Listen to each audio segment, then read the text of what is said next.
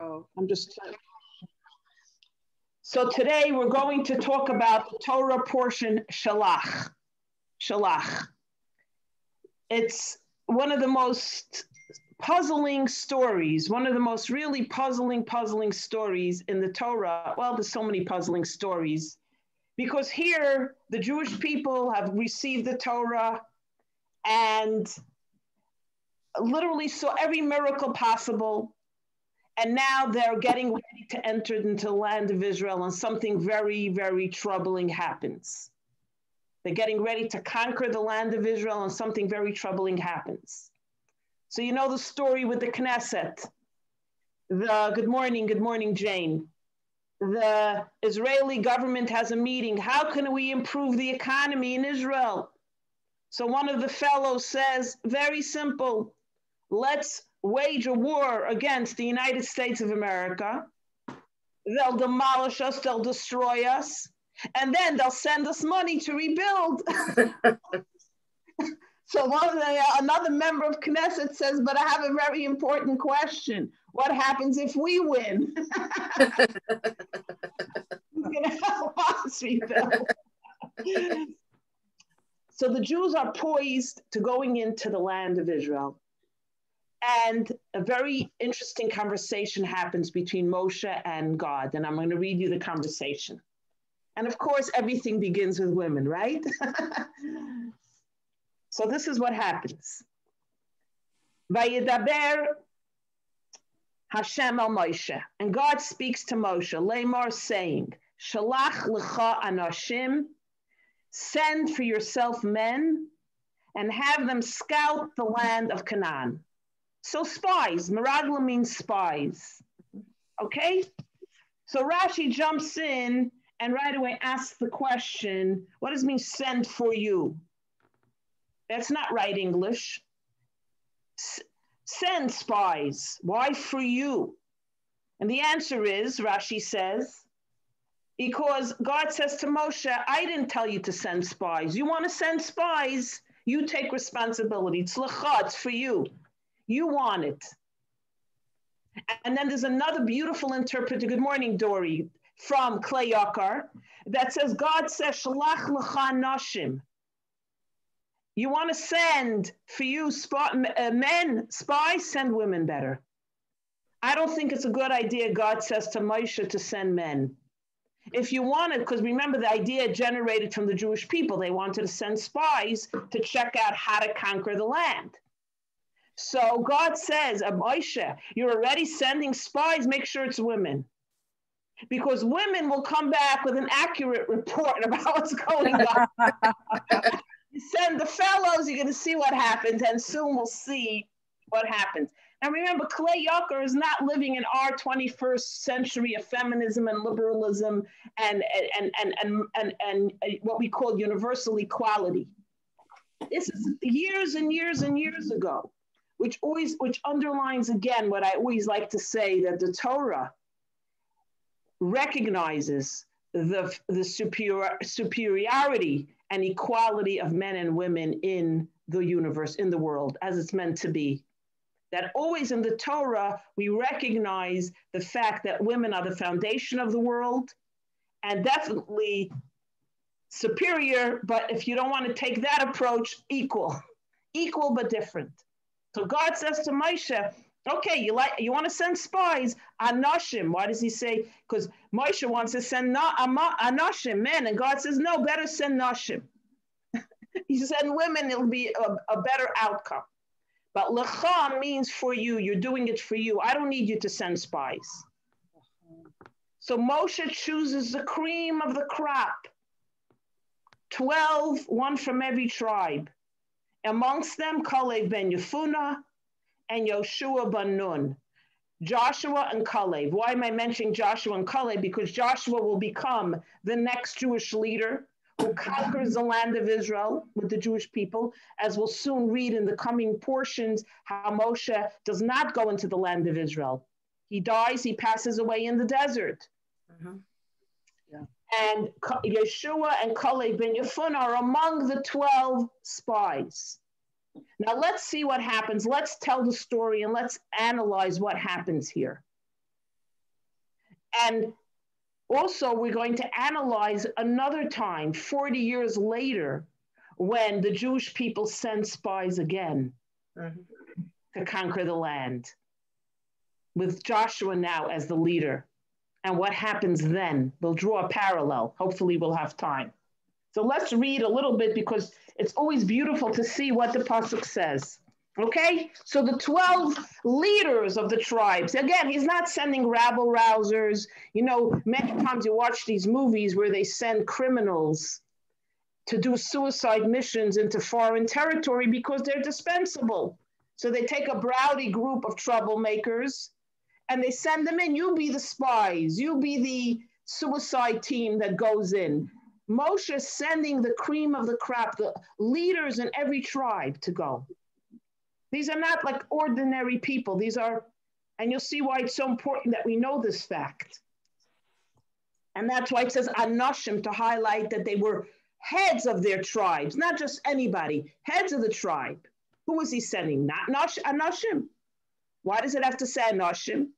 Again, to show that these were heads of the tribes. And Klei Yaakov derives what I said before. That says Anoshim, to show that God said, really, you should send women, but I see you're sending men, but okay. So what happens? So they go. And they come back 40 days later with a report about the land of Israel. And what do they say?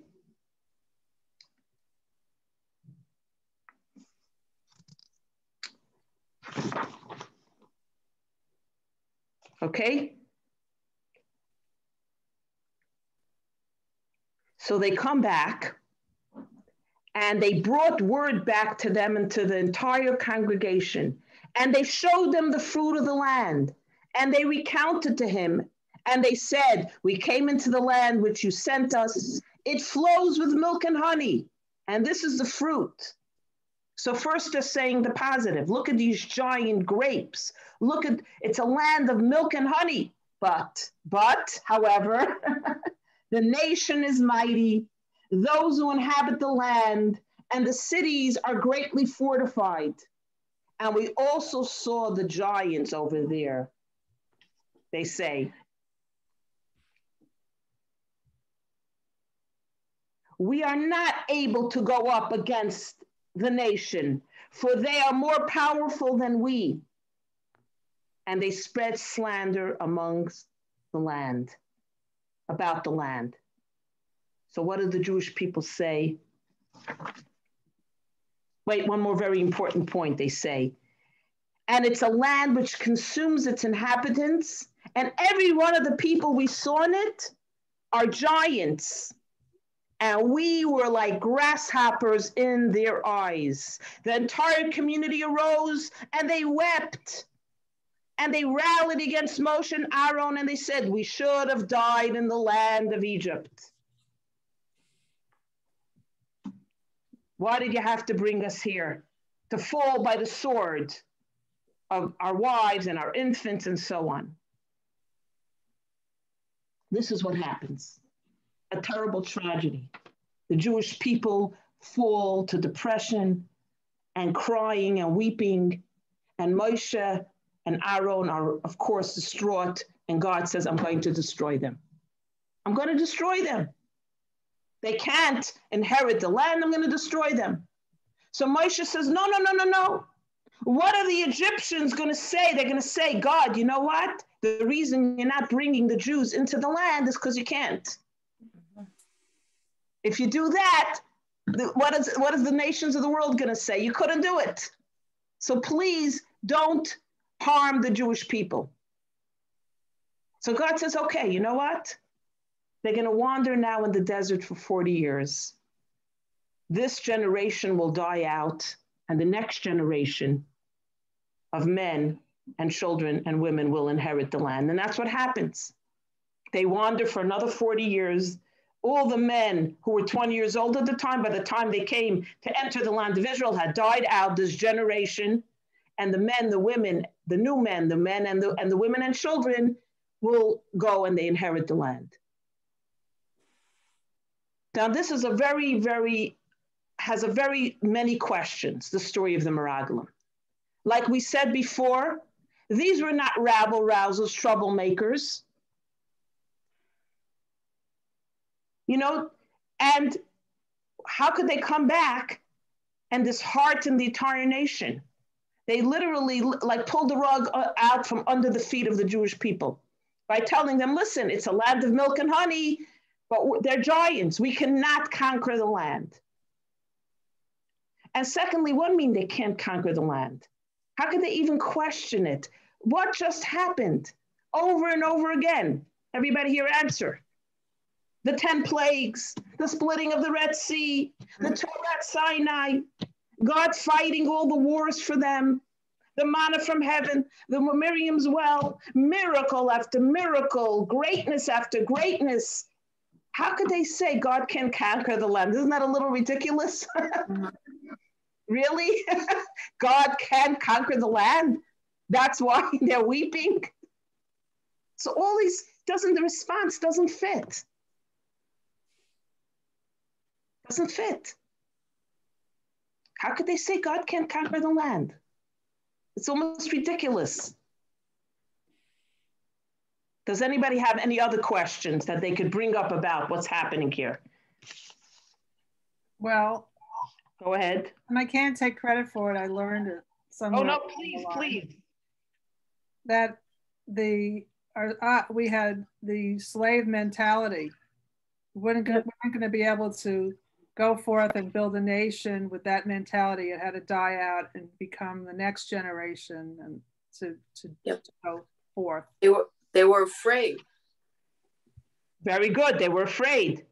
But and one more very important question that I left out. Why is God angry at the Meraglim for telling the truth? They didn't lie. They didn't come back and make up Baba Mises that there's nuclear reactors there and nuclear weapons when there aren't. They said they're giants. And it's going to be very difficult to conquer. They didn't say, they didn't make up a Baba Misa like we say.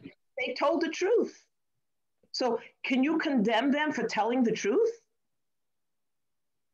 It was their truth, the way they perceived it from their mental state, I guess. Very good, exactly.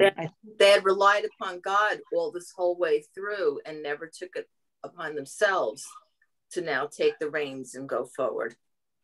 They kept wanting God to do it. God should do it. But if God should do it, then why are they saying we can't conquer the land? It's all over for us. Oh, Jane, what did you want to say? Well, why would they have to kill another society? Wouldn't they have wanted to do it another way so that they wouldn't have to have more killing? It just, That's asking now another question. Yeah. Then, it's like we can't conquer them, but like, it was promised. Were the Jews, were we supposed to go in and kill again? I mean, or integrate and conquer that way and educate or somehow manipulate instead of killing. I don't know. It sounds like there was like it was set up for war and killing. Like, why? Well, first of all, let me tell you two very important things. I don't know if we have so much time to analyze what's going on, but if you recall, let's go back. Always history tells the story. When they left Egypt, remember, they asked permission from many nations of the world to pass through their land. So some nations were very hospitable. You don't pass through someone's country with 1 million people without asking permission. You come to the border, you go, listen, we just left Egypt. It was a little trying. Can we go through? Nations of the world gave them food, gave them water. Remember what happened with Moab and Ammon? They refused to give them food and water. And that's why God made a rule. You may never marry a Moabite man because of the cruelty they exhibited. Then when it came, Amalek attacked them. Amalek attacked the whole nation. After seeing what happened to Egypt, Amalek had this tremendous audacity and chutzpah to attack a nation that didn't do anything to them. Right. And said now we have to wipe them out. And because they didn't totally wipe out the whole nation of Amalek, as God instructed, Haman descended from that last person, the king that they allowed to live. And look what happens generations later. Because God said, you need to wipe them out. So now when they're about to conquer the land, actually, what happens is when the nation saw that God is bringing the Jewish people into the land of Israel, let's look at it from their side, they cowered in fear. The Jewish people didn't know this. They were cowering in fear, knowing what happened to the Egyptians and the other nations that dare go against the Jewish people. So the Jewish people were willing to enter the land of Israel, their inheritance, in a peaceful way. Rather, the wars that were waged was because they were attacked. So we have to get perspective, because I think that this approach has to be, is transfers now also now, because look what happened. Gaza shot thousands of rockets into Israel. And when we defended ourselves, people said, what? What? Look, hundreds of Gazans died and only a few Israelis. So does that mean we shouldn't have defended ourselves? We should have rather sat and allowed 1,000 Israelis to the Jews to die, so that we shouldn't look bad? We were attacked. So when they entered the land of Israel in the Torah, they were attacked first. And God said, fight back. They didn't want to fight. They had to fight. They were attacked. The land belonged to them. God said, now I'm bringing you back to home. You come to your home, there's a house invasion, and the people in the house invasion attack you. Should you not defend yourself? They were given a chance to make peace. They didn't want peace. That was the problem. So many documentation where the Jews said, you know what, let's make peace. Let us come in and inherit our land. And they didn't want the nations of the world. And those that did lived peacefully with the Jews, as we see. And you know what, if you want, I could next week there's a few documentation that gives you the history of the approach of the Jewish people. Was always approach of peace first, to our own detriment. To our own detriment. But do you think the nations that lived in Israel were going to give up the land of Israel peacefully? Absolutely not. Everything in their power not to let the Jewish people come to their homeland that God gave them. So Jane, did I kind of answer a little bit of the question? Yeah, and of course, our people, we don't go and attack, but I'm just thinking the other people were living there and they didn't really know what was going on. So, or did they? They did know. They did know. They did know. They did know what was going on. The whole world knew what happened. News traveled that fast. But that's what the whole thing is. And we'll soon read the story of Rachav, which is the second story of the second group of spies. And she tells the spies, we were trembling, hearing that you're coming. We're all petrified. The kings are all petrified, knowing you're coming. Yeah, I just didn't understand what was happening on their end. Yeah. The Torah reveals what happens on the other side. Okay. Like if you fast forward, like the story with King David, how the Philistines terrorized the people of Israel for weeks and months and months and months. And the Jewish people didn't even have an army, so to speak, compared to the Philistine army, the Plishtim, Goliath. Remember the story of David and Goliath. Uh-huh. So if you go through history, you'll see the attacks come always from the nations of the world attacking the Jewish people. You don't think they wanted to enter the land peacefully? Of course they did. Who wants to go to war? Right. They were forced to go to war, but war through the hand of Hashem. God said, go fight the war. Go conquer the land.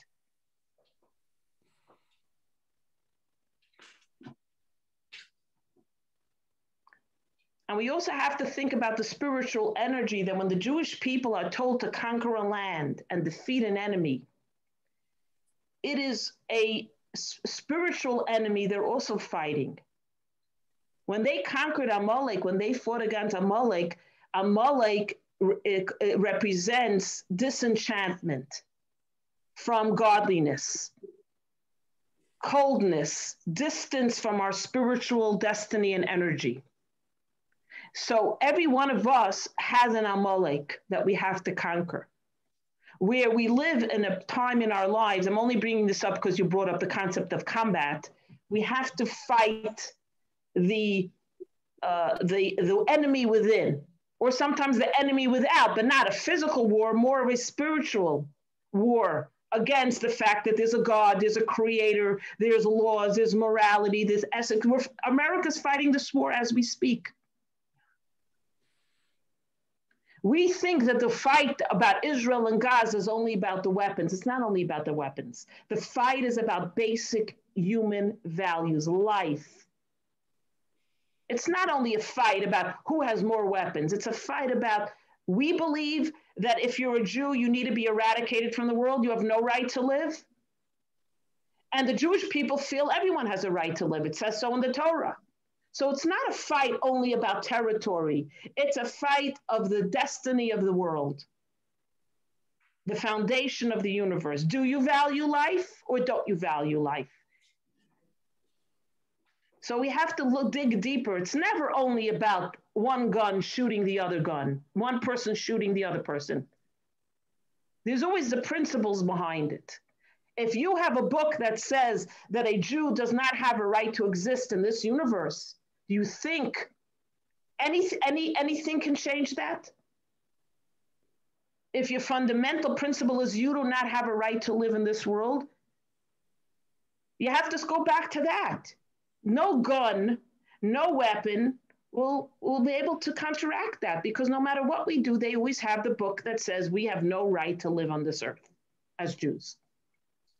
So you have to go back to what is their fundamental reasoning of why they're doing this. Whereas the Torah says every life is precious. Save one life, save the world. Look at the different approaches. So there you always have to go back to the source. So going back, when God tells the Jewish people to conquer the land of Israel, of course they wanted to do it peacefully, but do you think the nations that live there want to let the Jews in? Anti-Jews didn't start in America now. Anti-Jews started when they left Egypt. When Moses says to Pharaoh, let my people go to serve God. No, there is no such a God. That argument started then. The argument didn't start now. It's an argument of that the world keeps fighting. There is a God, there's no God. There is a creator, there's no creator. There are morals and ethics, no, there aren't morals and ethics. So the fight is a fight that started at the beginning of time when God created the world. It is the fight between the negative energy, the positive energy, the godly energy, those that oppose that energy. It's the fight of the world, and it's the fight we battle within ourselves also. So you have to, this is a basic understanding of how the universe world works. You know, a little bit, does anybody want to add anything? So Jewish people have never been a nation of warriors, by the way. That's not been our curriculum vitae, or what's that French word for our persona? That's never been us, you know? There's a story, you know, in the time of the, I forgot where, in Russia, they used to grab Jewish boys, put them into the army, and they never saw their families again. So one shtetl heard that they were coming to collect Jewish boys. So a group of elderly men ran and hid in the attic from these from the Russian soldiers. So they come, they find them carrying the corn, and they're like, why are you hiding? We don't need elderly men. We need young boys. They go, you're not looking for generals? Generals you don't need?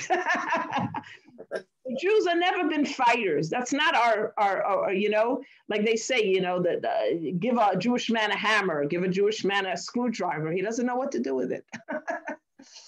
So we've never been fighters. That's not our persona. That's not what we were raised up to be. We're fighters of truth, warriors of peace, but not people who put on uniforms, you know, unless we have to. Israel has to defend itself. Jews have to defend themselves. Okay. So now so we were asking the questions, let's to rehash. First of all, remember who are the Meraglim, the cream of the crop, the leaders. 2, Why are the Jewish people being punished? They're told the truth. Why are the Meraglim punished? 3, what was the third question? Let me just quickly go to my notes.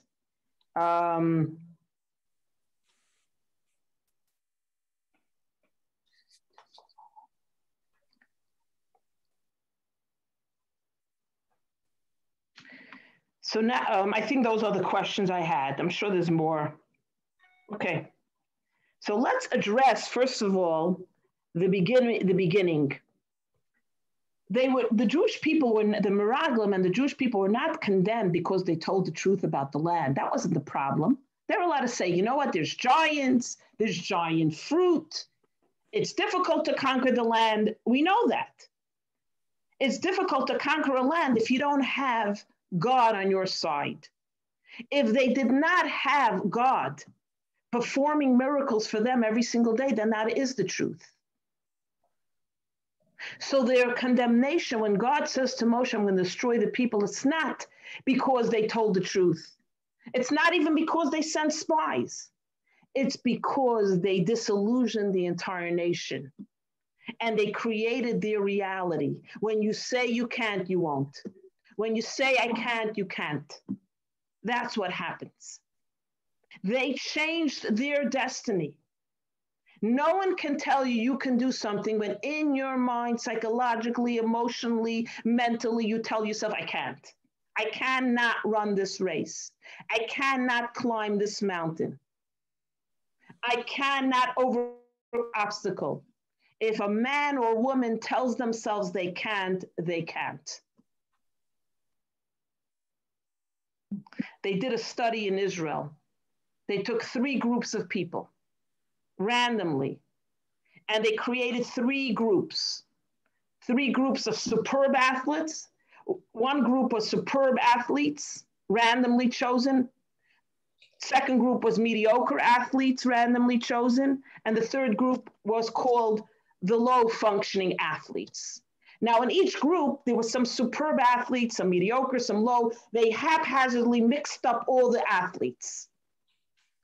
And for 6 months, they told the coaches, you're going to train. The first coach, they go, your group are the most outstanding athletes, the cream of the crop. The second coach, they said, these athletes, they need work. They're average, work them up. And the third coach, they said, no, these athletes are from the lowest. They're not yoichling. They're not exactly the most able-bodied group of athletes. They need a lot of work. And they came back after 2 months, and exactly what they said happened. The group of athletes that were told they were superb were superb. The mediocre remained mediocre, and the lowest group will remain the lowest group of athletes. How do you call it? Lowest rung. The lowest rung. Of athletes. In other words, by preconceived notions of what you can accomplish and you cannot accomplish is, in a sense, what will happen. If you tell a child you can never succeed, you're not born with brains, you'll never be a star, you'll never be great, I'm stupid, your grandmother was stupid, and you're also stupid. That's who we are. Brains don't run in the family. Or you tell Max, your father couldn't throw a ball, your grandfather couldn't throw a ball, even your great-grandfather couldn't throw a ball. You will never be a professional athlete. Better become a doctor or a lawyer. How we determine our destiny, in a sense, is how we view ourselves. We say we can't, we can't. You can't, you won't. So this is what happened. It's not that they didn't tell the truth. They came back and said, we can't conquer the land. We can't conquer the land. There's no weak way we could do it. Instead of saying, you know what, it's a tough situation, but guess what? God is in our back pocket here. We have the general of all generals. We have the X-Men. We have whatever those guys are called, Supermen. In other words, all the miracles they saw, all the revelations of godliness they saw, it didn't integrate into their psyche. They lacked faith. And that was the problem. The problem, God is not vindictive. Oh, okay, you spoke bad about my land. Now good for you. I'm going to make you wander 40 years. Now I'm going to get back at you. God is saying you created your destiny. You said you can't conquer. You can't, because you, no matter what I do. All the months and months. Remember, this is 1.5 years later. And they saw all the miracles. And to this moment, they couldn't, the faith, the belief in God did not become part of their psyche. They did not integrate, internalize the concept of faith. This is what happened. They did not internalize the fact that there are challenges in life, there are hurdles, there are barriers, but guess what? There's something called faith. There's a God. And that's what the problem here was, the underlying problem. And they demoralized the Jewish people and tapped into the insecurities of the people. And then the people cried and wailed. And that's why they were punished. They created their own. God said, okay, you can't, you won't. You're going to wander 40 years because your mindset is one, I cannot do it. I can't. You can't, and you won't, and they didn't. This generation who cried, the men, died out in the desert and didn't enter the land. It was the next generation, and the women and the kids. You know why the women? Goes back to Shelach L'cha Anashim. The women didn't lose faith. The women were not part of the criers. They said, God said he's taking us to our homes, we're going to our homes. So again, the faith of the women rise up in every instance. Now, don't think it was so wonderful, because imagine all these women entered the land of Israel without their spouses, without the men, without the grandfathers, without many of their children, with their sons, because the generation died out. So it wasn't exactly like they were riding high here. There was a very painful situation here. Now let's dig even deeper. What subconsciously? We just said these were the cream of the crop. How could they, and the answer is because they feared victory. You know, some people, what the famous said, there's nothing to fear but fear itself. The Meraglim feared the 10. Remember, 2 were not included in the group. Feared victory.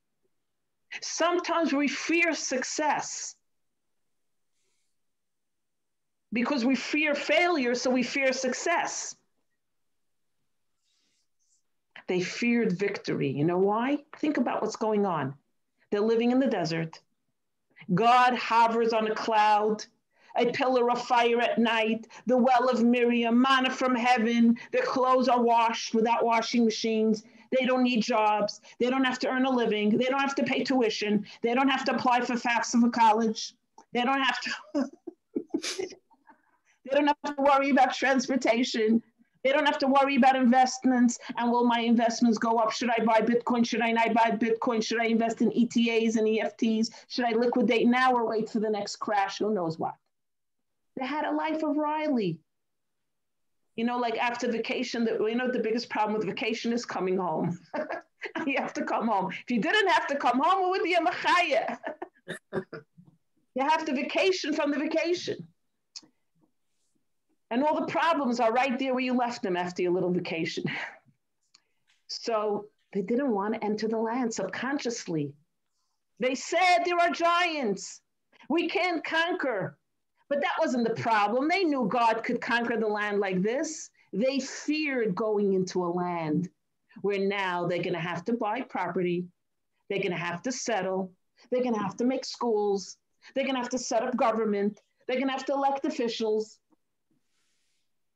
They feared the change in life, where God wouldn't sit and give them a cloud by day and a pillar of fire at night. They feared that their spiritual connection would dissipate. Now I'm going to have to plow my field, pick my fruits, enroll my kids, and so on and so forth. They feared the real world. And so they self-sabotaged. They self-sabotaged. themselves, whether consciously but subconsciously. Chassidus explains, they self-sabotaged.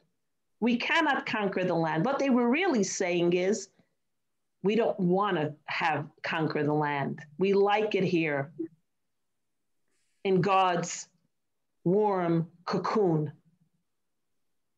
Why give that up? And even on a deeper level, Chassidus, Kabbalah, Jewish mysticism explains, is once we go into the land and we're entrenched in the physical, materialistic world, how will we keep that strong, godly bond? When we're so entrenched in materialistic pursuits, we're going to need money. We're going to need, with money comes dispute. With dispute comes arguments. Life happens. We're going to be in the physical world, and we're going to be disconnected from this tremendous godly light, studying and learning and speaking to God directly like we are doing in the desert. How will we integrate? Spiritual and physical will be lost in the materialistic physical world, and we will have to give up our spiritual connection. That was their biggest fear in conquering the land. Excuse me. So here you see there's multi-layers to what goes on here. It's not, let's talk evil about the land. It's interesting, Elie Wiesel was giving a talk. I mentioned once, when my father passed away, we started something called the Gershon Jacobson Memorial Lectures every year on his yard site. Instead of making a party, we made a lecture because my father was an intellectual. He was a writer. He was a journalist. He pursued knowledge. So Elie Wiesel was his best friend. So he was the first speaker. And he said something that I always remember. He said, Lashon Hara is not only about people, talking bad about people, even if it's true. Lashon Hara could be true. The person is a thief, but you shouldn't point it out. She did tell a lie, but don't point it out. Lashon Hara, you're not allowed to talk Lashon Hara on the land of Israel. Because it's not just a land, it's a land that has a soul. It's a land that's alive, he says. Never talk bad about the land of Israel, he said. Like when there was the 6-Day War, they asked him, say something. He says, no, I cannot talk only good when my land is at war. Don't talk Lashon Hara, even on your own land, on Eretz Yisrael, because it's a land with a soul. So they spoke bad about the land of Israel. You're not allowed to do that. You can't talk bad about your land. It's terrible. It's a bureaucracy. I can never live there. Look how they're torturing the Arabs, Nebuch. They didn't give them the vaccine when it came out. Did you know that they rejected it because they didn't want Israel to look good? Do you know that? How many they offered? Thousands of vaccines, and they rejected it? Another conversation, another time. So they were scared of success. They were scared of victory. And they self-fulfilled prophecy. Sometimes, you don't want to be happy. You're scared of being happy. One guy was told, my brother's a rabbi, so he says, Rabbi, I'm afraid of being happy. Why? Because if I'm happy, God will punish me. He'll say, you don't deserve to be happy. Boom. So I always make myself miserable, he says. And he meant it. He meant it. When you tell yourself you can't, you won't. I can't do this. I know I'll never be able to do this, and you won't do it. Because in your mind, you can't. And the mental, how we view ourselves is very important, which brings me now to that famous line. They write, they were giants and we were like grasshoppers. Lubavitcher Rebbe says something so powerful. Why? They had an inferior complex.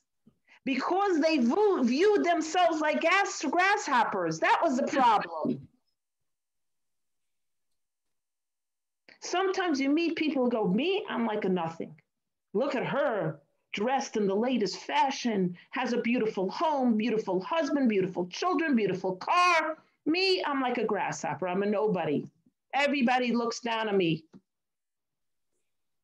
Really, nobody's looking down at you. You're viewing yourself in a very poor way, so you think everyone views you like that. They were giants, but we were like grasshoppers, the Meraglim said, because they viewed themselves with such low self-esteem. They couldn't conquer the land. Yes, Diane, good. What do you want to say? So, should they have really been punished? Is it really their fault that they felt that way because we were slaves? How could you feel good when you were enslaved for years and years and years? It's true, but remember, this is not a week after leaving Egypt. I'll tell you how many days exactly. I wrote it down.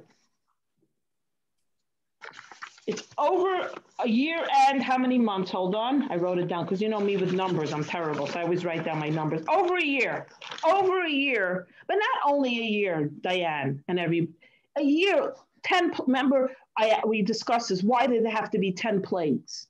One plague wasn't enough? Did God enjoy punishing the Egyptians?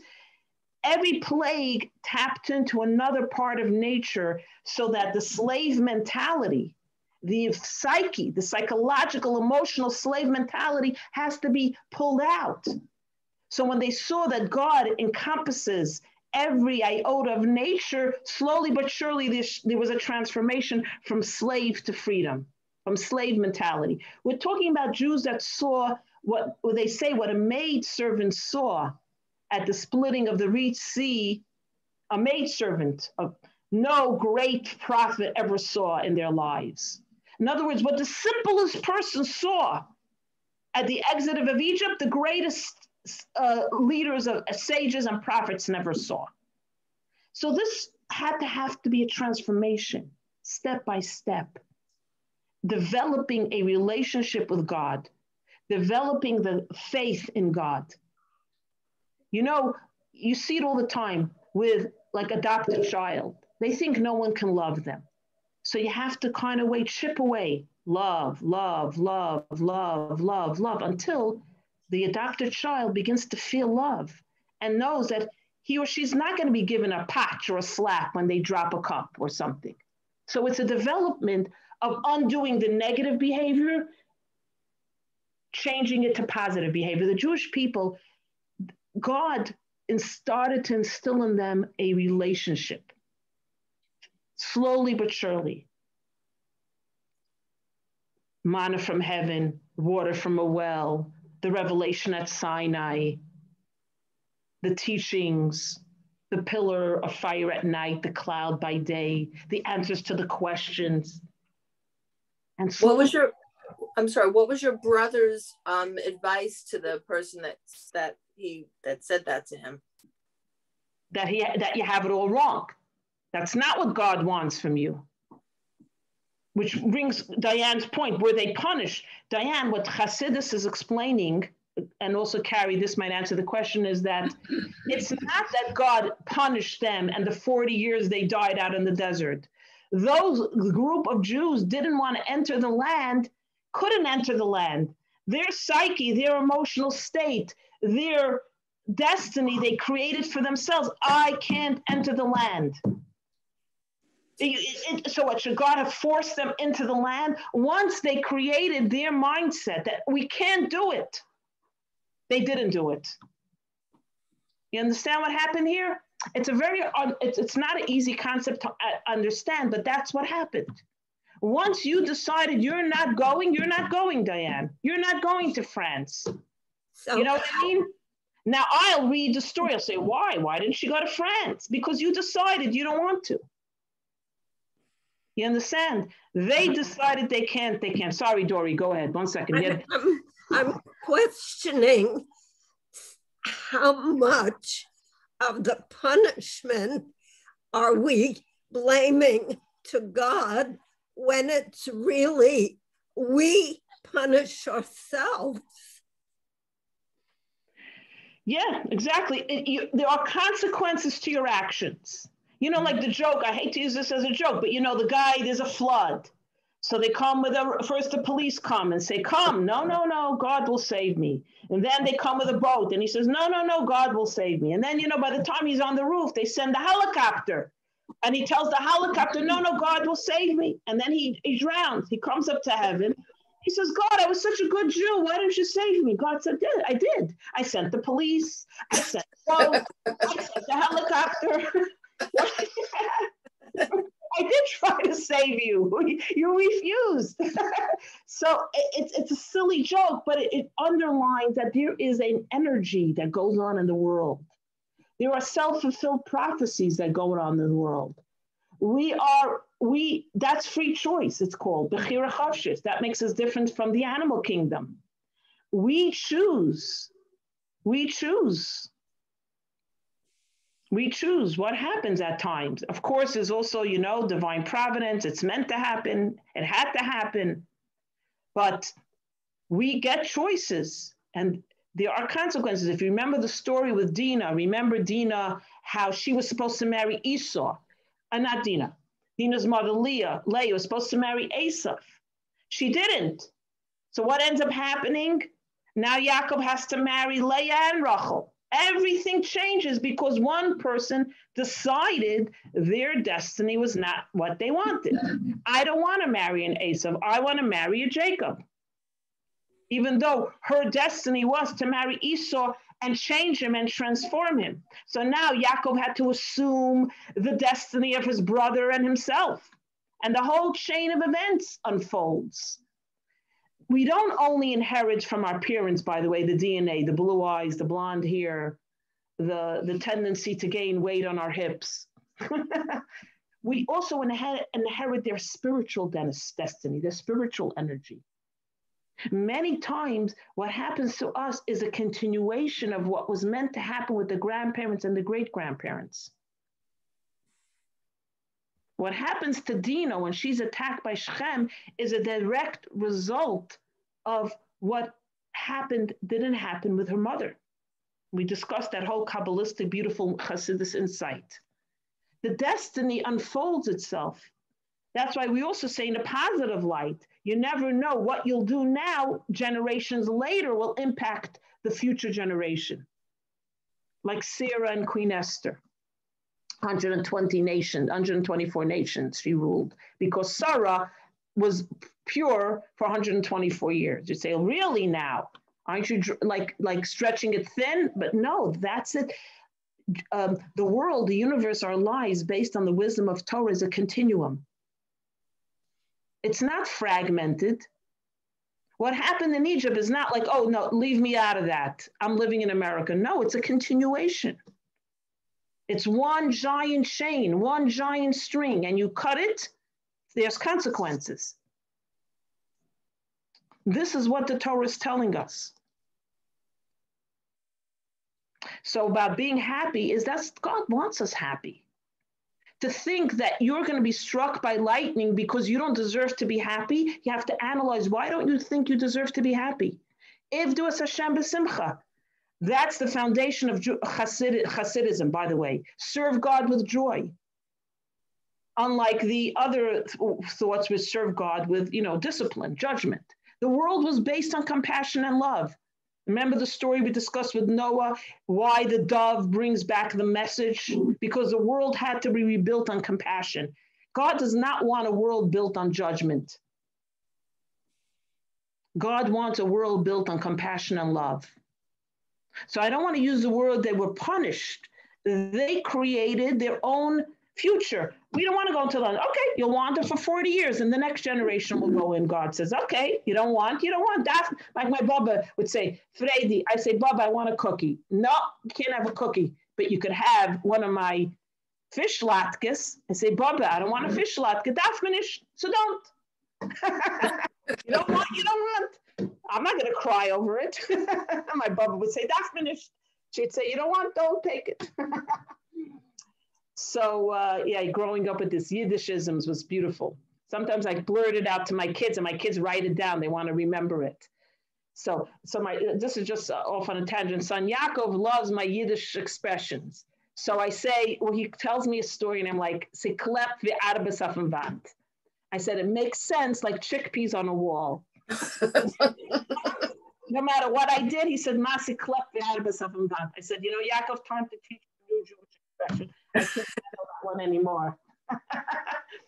So yeah, he loves using them and telling them to his friends, like, giving them a little dig, So, so they created their own future, their own destiny. Let's see how much time we have to see.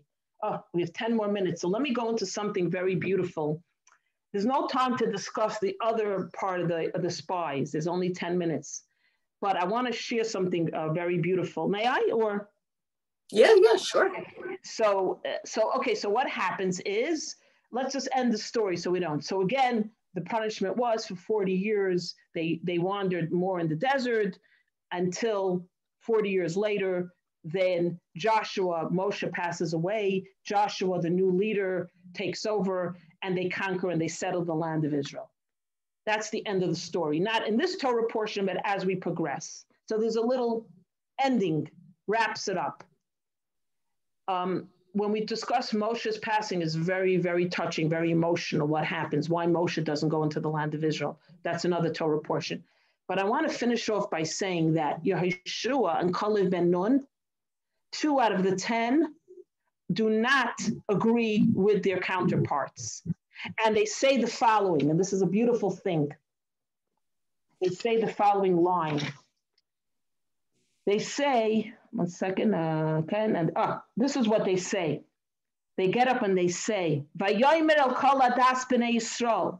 They said to the entire nation of Israel. Who said it? Yeshua, the son of Nun, and Kalev, the son of Yefunah. Haaretz asher avadata ba l'toraisai toiva haaretz ma'od. The land which we have passed to scout it is very good, very, very good. Twice they say. So now they get up and they counteract the other 10.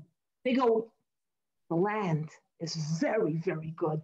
In other words, the other 10 are saying, what happens when we come into the land of Israel? I'm sharing now Kabbalistic insight, Hasidus, Jewish mysticism. We're going to have to give up our godly connection. We're going to have to work the land. We're going to become disconnected from this amazing light and energy of the desert. You guys all forgot why God put us into this world. You forgot why we got the Torah at Sinai. The whole purpose of Torah and mitzvahs is not that we stay in a cocoon, in the bosom of God, in the desert, where everything is given to us and there's no energy expedited by ourselves. You have to go into the land, into the physical, materialistic land, and cultivate it, and work it, and live in it. That's the first taiv. Ma'od, very. And then take the other very, imbue that material, physical land, life, world with godliness, spirituality, holiness, Torah, and mitzvahs. Ma'od. There is a partnership in this world that now is time for us to create and meld the partnership. The years in the deserts taught us faith, inculcate us with the spirituality and holiness we needed. Now it's time to bring it all together. All the knowledge, all that we built within ourselves, the strength, the faith, the light, go into the material world, the physical, and imbue that with godliness and spirituality. So Yeshua ben Nun and Kalev ben Yefunah say to the people, now it's time to conquer, to take the material and imbue it with the spiritual, the holy, and imbue it with the material, with holiness. That's our mission. To stay in the desert is defeating why God put us here. Our whole purpose is to conquer the land, whether it's then or now. Conquer our material, physical world, imbue it with godliness, holiness, spirituality, and light. Bring it together. That's the real world. You have to live in the land, but imbue it with godliness and holiness. That's what the Meraglim failed to realize, that the destiny is not to sit in the desert, not to sit in Mama and Papa's house and mooch off. Now you have to go out and make your mark. Take the knowledge. We gave you the education. We gave you the money. We gave you the beautiful clothes and the beautiful home and the beautiful foundation. Now you go out and take that and build your home, your land, your family. Expand on that. That is what they were meant to do. And this is what the two leaders, Kalev and Yeshua, knew, and the others didn't, or subconsciously didn't want that, because why give up? Why give up? This has been good sitting with mommy and tati and getting everything and everything we want and not living the real world and accomplishing why you were meant to be here. This is what they failed to realize. And then it is Yehoshua who then leads the people into the land of Israel. And that's why when he sends his spies, 40 years later, he succeeds where they don't. Because he told his spies two very important things that will, maybe you know what, we'll continue next week. But I want to just end off with this. So you look and you see, what does the Torah portion speak about next? When you come into the land, challah, the mitzvah of challah, the mitzvah of tzitzis, the mitzvah of pouring wine on the altar. Again, indicating what's tzitzis, you take wool, you wear it, make a bracha. What's challah, the woman's mitzvah, you take off a piece of dough, you burn it in the time of the Holy Temple, you gave it to the Kohen. What's wine? Wine comes from grapes. You take from the wine of grapes, you squeeze it and pour wine on the altar. Again, indicating, what is the three mitzvahs? These three mitzvahs have to do with conquering the land and the spies. Talking about changing topics here. If you want to be a bestseller, be consistent. You're talking about spies, conquering the land. Suddenly, no, don't forget challah, don't forget tzitzis, don't forget wine for the altar. Hello. Really, God? Can you confuse us anymore? The answer is because God is now alluding to us that you're going into the land to do what?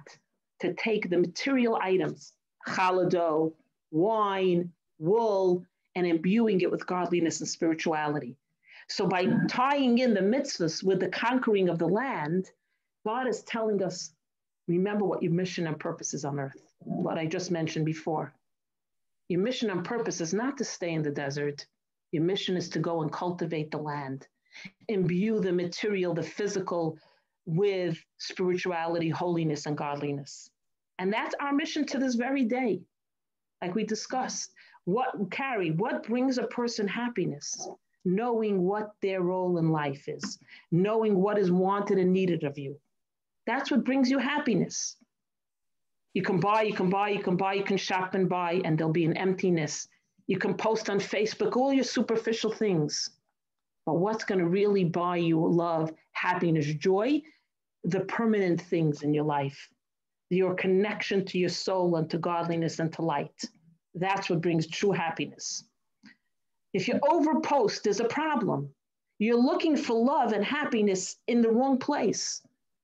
After you get 900 likes, what's going to be? You need another 900 likes because there's an emptiness that can't be filled. You want to fill the emptiness, you have to go somewhere else, not social media. You have to find the light and the joy and the happiness in things that matter and are meaningful.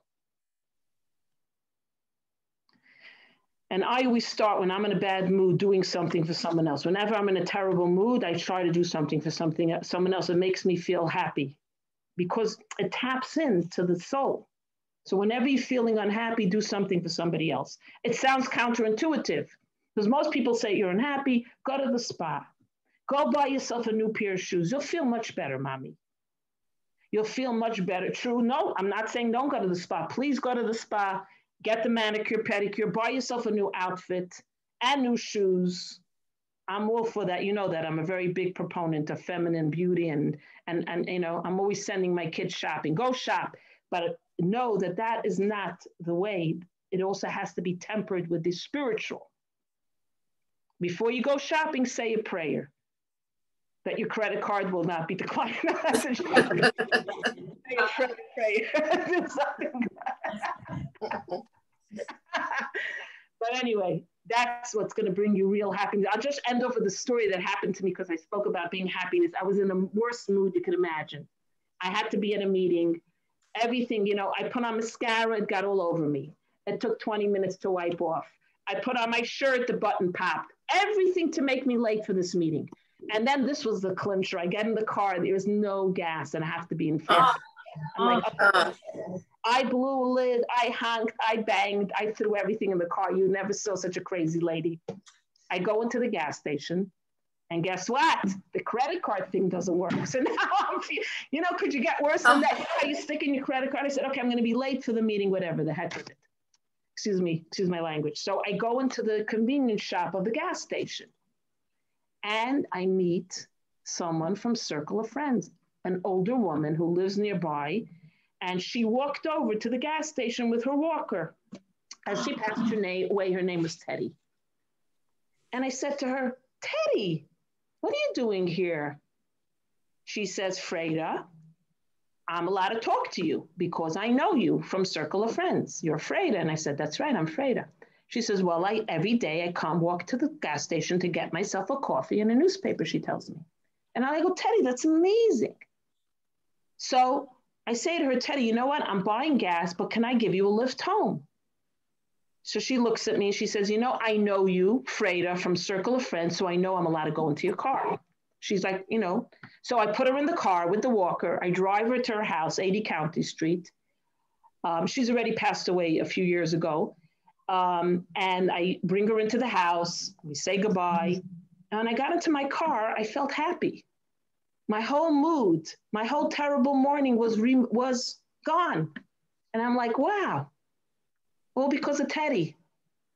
And then 2 years later, she passes away. And I get a call from Star, where she was a member. And I say to them, when is the funeral? They go, oh, she's not having a funeral. Her mother can't afford it. And I'm like, what? No. I'm going to pay for this plot and the funeral. And my husband will officiate it. I'm going to take care of the whole funeral. Please call her mother. I didn't know who her mother was because she was already an older participant. So they call her mother, and her mother hears, she says, no, you know what? We're going to do a Jewish funeral. And they do a Jewish funeral, Baruch Hashem.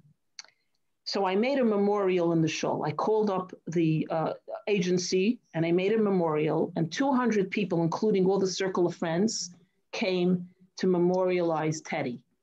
Her name was Tova.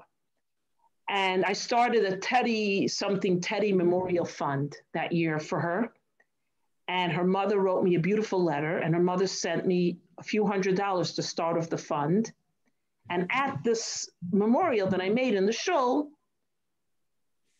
I told the story of the gas station, how Teddy changed my life. I used to see her on Tuesdays, but I also, that one time I said, you have no idea how I remember that story of Teddy Tova. So just a story how sometimes the most silly things can change your life. But you know why? They're not so silly, because they tap in to doing a mitzvah. When you do a mitzvah, it has to change you. So whenever you're having a terrible, no good, awful day, the mitzvah fell in my lap. It's not like I went to look for it. But you see, I had to go into the convenience store and offering her a lift was like, who cares? I'm already late. Who cares? Another hour, it won't make a difference, I don't even know what happened at that meeting, which comes to show you that it didn't matter. Okay, so let's end off. Does anybody